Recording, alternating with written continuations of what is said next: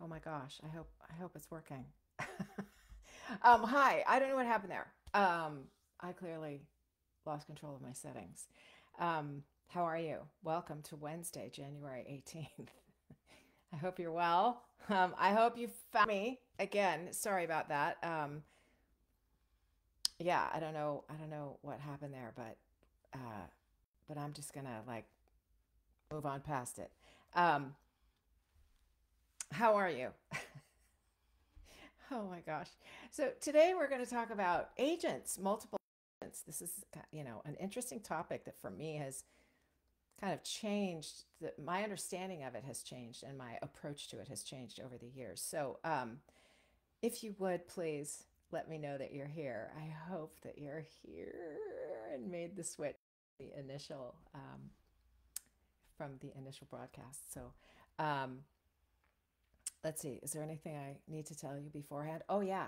I have a class, a workshop starting on Saturday, this Saturday. I still have a couple of spots left, two nagging little spots that, really are aching to be filled. Two participant spots, I should say. So that's for intermediate to advanced to working pro. We're going to get all inside of brand imaging TV commercials. And it's a really useful technique and approach to have in your voiceover tool belt. That is the truth. These pieces of copy come along. We've talked about it before. These pieces of copy come along that don't have all the customary attributes that a regular commercial audition does. It's like you don't say the product name and you don't say the price, and there's no sale date, or there are no adjectives, describing the product. So those are all the things that we learn to hit and to approach in regular commercial training, all of which are super important and necessary to have. And then along come these little gems of commercial auditions, and they don't have any of those things in the copy. So we kind of go, what do we do with them? And so that's what my class is about. Um, I have a lot of really great, well written copy. There are just good folks in the class. I do have auditing space too. That's just like I got a lot of auditing space. It's unlimited. So if you just want to come and watch, that's totally fine too. Because I'm a big believer um,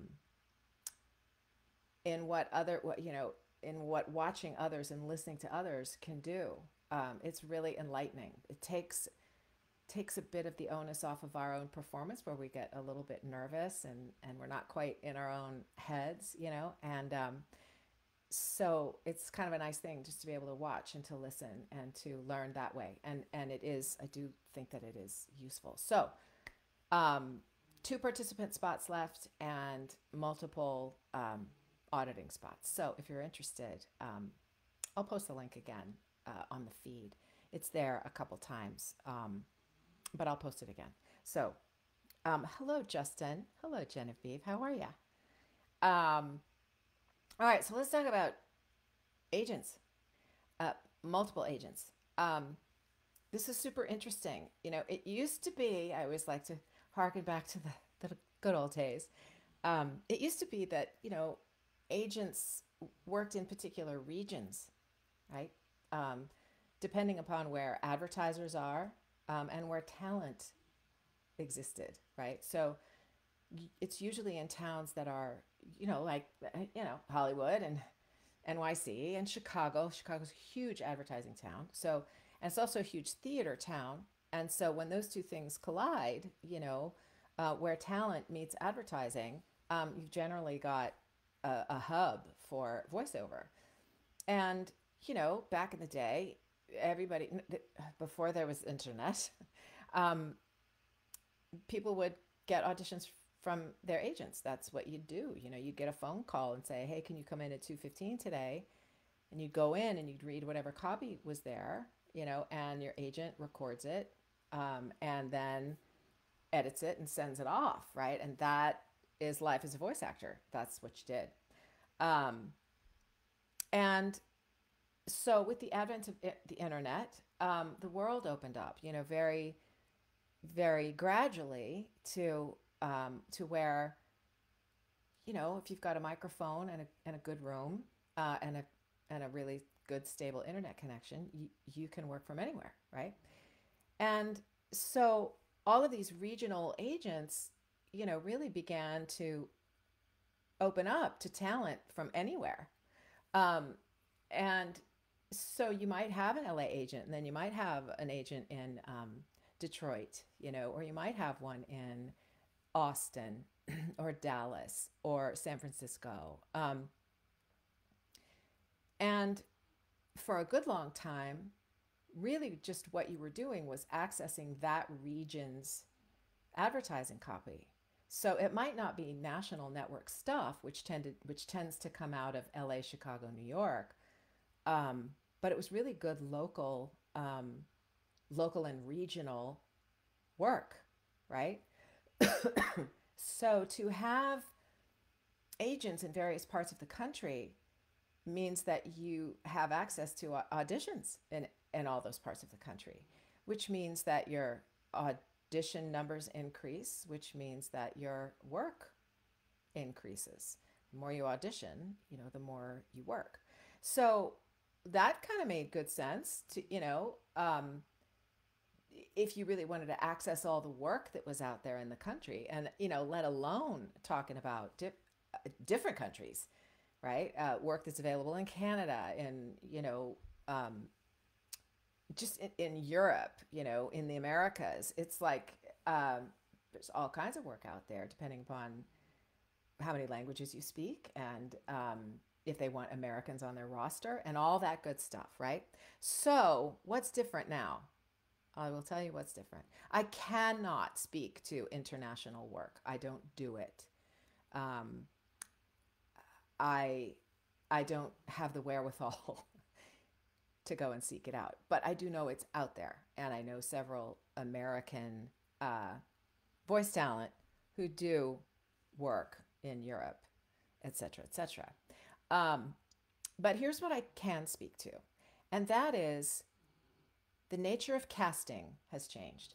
So you've got casting, well, you've got sort of a central hub for casting, right?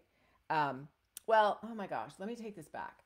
Um, I think this is what started it, right? There was like a central hub for casting, which was voicebank.net, which was ultimately bought out by uh, a company that um, whose name shall not be uttered, and kind of upended the whole voiceover world, and uh, you know, and sort of removed that central hub for casting in a way, changed it, but it made it accessible only to people who subscribed to that particular service.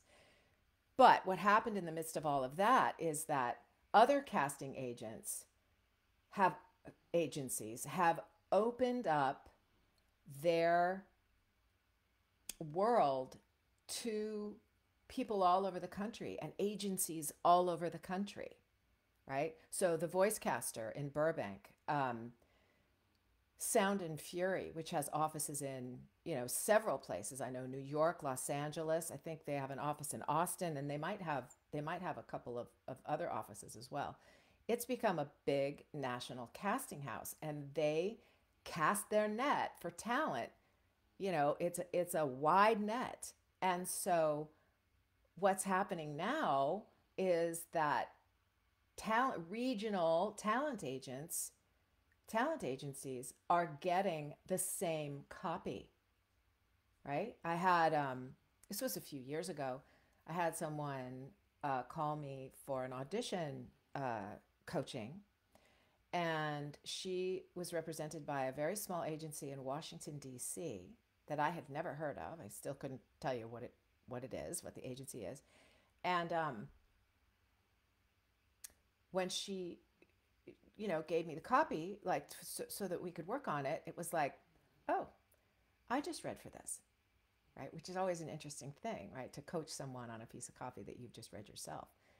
So this casting house that put out this audition sent it across the country, right? So that means that all these regional agents, there's a good portion of their auditions that everybody's getting.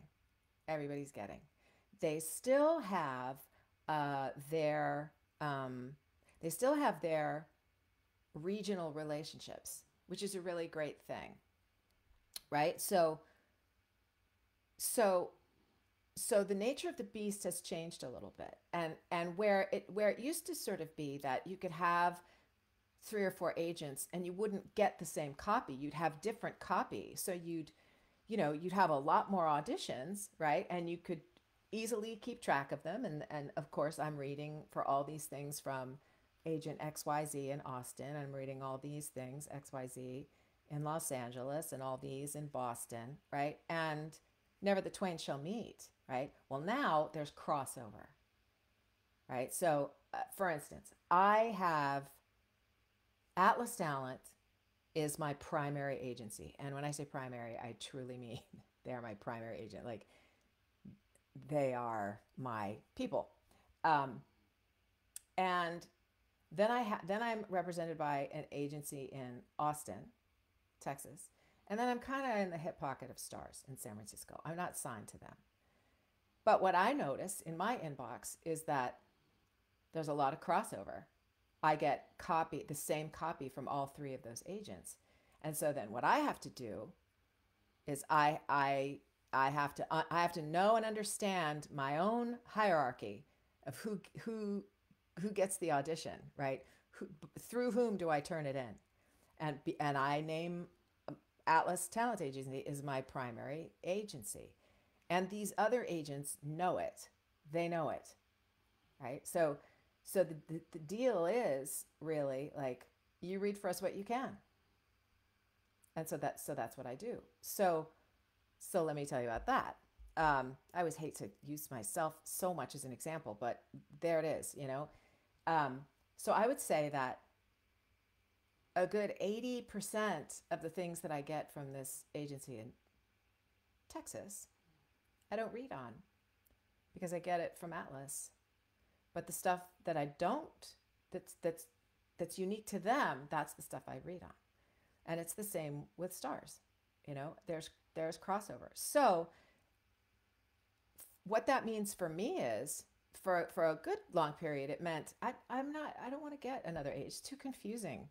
You know, I just want my one agent, and I want it to be clear, and I want there to be one, like, I'm not good with multitasking and, doing a lot of things at the same. It's so confusing to me. Ask Josie, my dear, incredible assistant.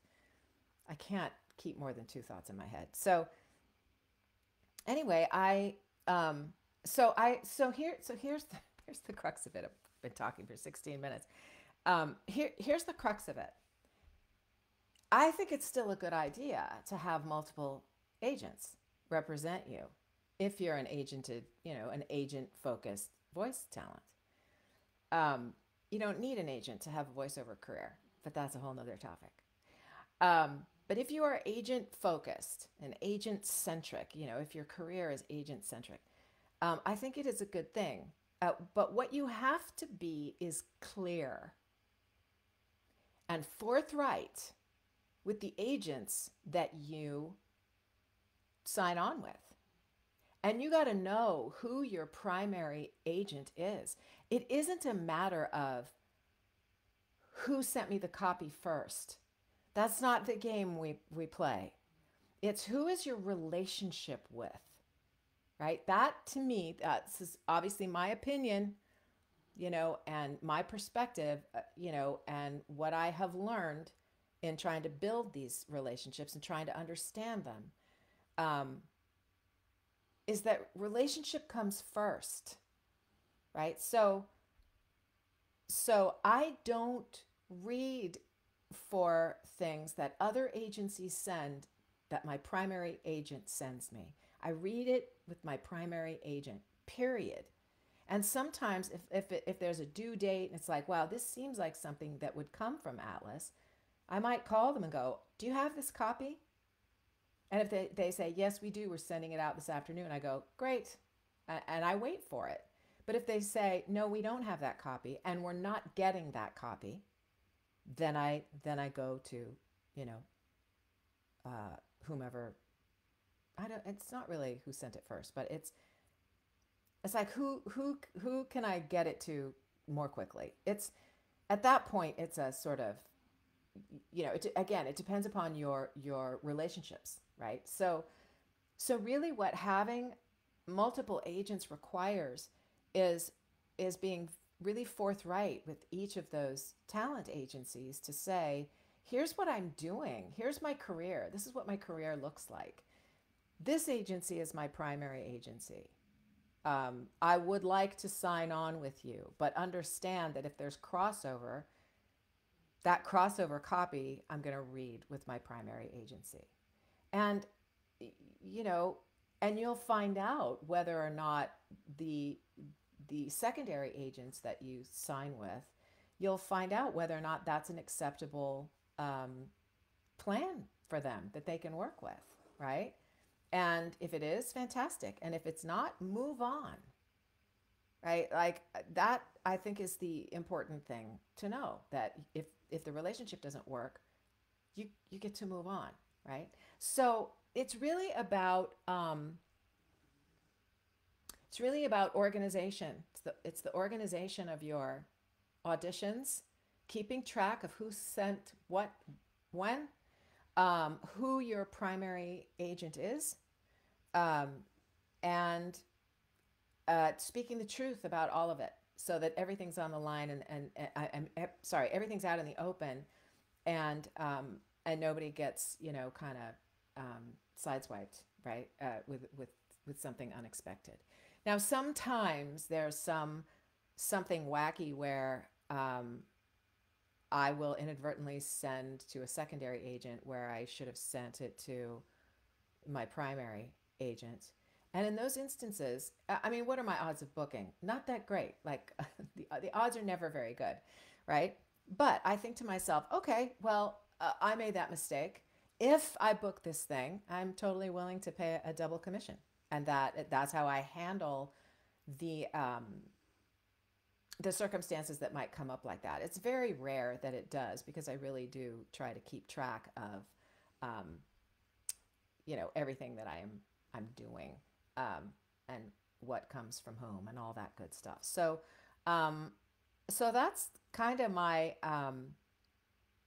treatise on how to contend with having more than one agent in the country. And I'll tell you, I know lots of people who have lots of different agents, and they get lots of good work from them. And what's good about it really is all of that fantastic regional work. That's really what we're after. We're after access. We're trying to get access to different parts of the country, particularly in the realm of advertising and corporate narration. Like, where are those jobs available? And so we're trying to get access to them. And that's excuse me, what I think that's what I think the advantage is of having more than one agent. So let me see if you have a question. Yeah. Okay. Okay, Genevieve. Then if you find something on your own, do you need to inform one of your agents, or only if you are exclusive? No, you find work on your own, that's your work. That's your work. Unless you need one of them to negotiate something for you, and the client is willing to work through an agent. Sometimes, oftentimes, clients that you find on your own, you have, or work that you have found on your own, is because that client doesn't want to work with an agent, right? So then it's up to you to negotiate. So you would have to check with your client, right, who's providing you the work, to see if they're willing to go through one of your agents in order to negotiate the rate. Does that make sense? Otherwise, it's a matter of, you found the work, you do the work, they pay you directly. You pay an agent to provide you opportunity. Sorry, let me take that back. Wow, I'm just like not being clear-headed. You're paying an agent a commission on the work they have gotten you. by way of the opportunity that they've presented to you, and you auditioned and you booked it, right? So then they are entitled to 10% of that particular job. If they didn't provide the opportunity, they didn't get you the booking, you don't owe them anything. The only way that you would pay them is if you decide I want them to negotiate and the client has agreed. You could do that, you know, you could do that outside of the structure. If you have a good relationship with your agent, you could say, you know, I booked this thing on my own. I'm really wondering what the rate structure is in here. I'm willing to pay you a commission so that it's not going through the client, right? I'm willing to pay you a commission if you would like one, but I would like some insight as to what an appropriate rate would be. But then also remember, you have the SAG-AFTRA rates at the union page, and you've got the GVAA rate guide. So generally speaking, if you secured work on your own, you don't owe an agent for that. So any other questions? How you go about getting an agent is regional agents is again a whole different topic, um, uh, and it has to do with I mean, I was talking to someone the other day who's really at the beginning stages of a career, and she was like, "Well, I'm going to do my demo because I need to get an agent," and I'm like, "Yeah, whoa, like slow down, cart way, way, way before the horse, way before the horse." And nowadays, unless you are really young, and by young, I mean like grade school, middle school, high school, seriously young adult, 18, 19, 20, you have to come to an agent with a career that's already established. So, so then you have to be about the business of establishing your career on a different path. So, but again, that's a whole different topic. So, I think that about does it. 26 minutes. I feel like I could have really whittled that down to about 10. Sorry. And as always, if you have questions, if I have, if this whole talk has created more questions than it's answered, feel free to, write them in the comments, even after this live is not live anymore. And always feel free to send me a message, find me anywhere on social media. And if you are thinking about it, please come join me in my class. I would really love to have you. I love, love, love, love teaching this class. So that's about it. And I hope you have a great rest of your Wednesday, great rest of the week, fabulous weekend. And I will see you next week. I don't know what the topic is going to be. I never know till Monday. It's always a surprise. So I will see you then. And mwah, ciao.